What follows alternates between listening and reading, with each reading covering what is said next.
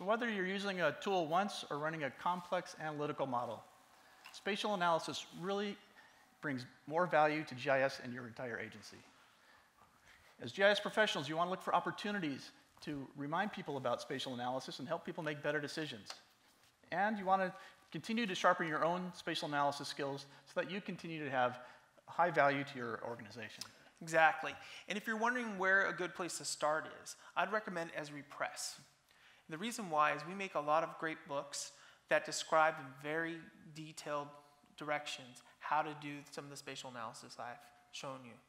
I would also recommend looking at Esri training, because we have instructors that lead classes, but we also have online training, and it's self-paced, so that you can sit at your own desk and take these classes as well. You can also take instructor-led training sitting at your desk. That's right. So you don't need to go to an authorized location. You can actually take a class with an instructor through your computer and web technologies. Yep. So we've now reached the end of our seminar today, and I hope you've all enjoyed what you've seen and have sharpened your skills. I know you've learned now that GIS is becoming Web GIS. And that doesn't mean the work that you're doing today isn't valuable and that the work you're doing on desktop and server is going away. In fact, it's more important.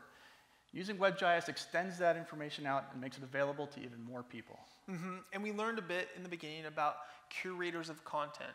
As GIS professionals, it's your responsibility to not only manage your own content, but understand how you can integrate other people's contents and serve it up in an appropriate manner to those who need it.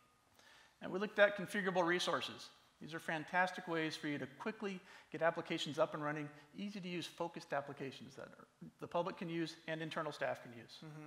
And last but not least, our favorite part was spatial analysis. We showed you how you can use some of the common core tools to do great analysis, and we showed some examples of some of the more advanced tools and how they can be used. And I want to take a moment to point out that as GIS professionals, this is a core part of what we do. This is really the thing that can make us the most valuable to the entire organization. So on behalf of myself and Harry and all of our Esri colleagues here today, we'd like to thank you very much for coming today.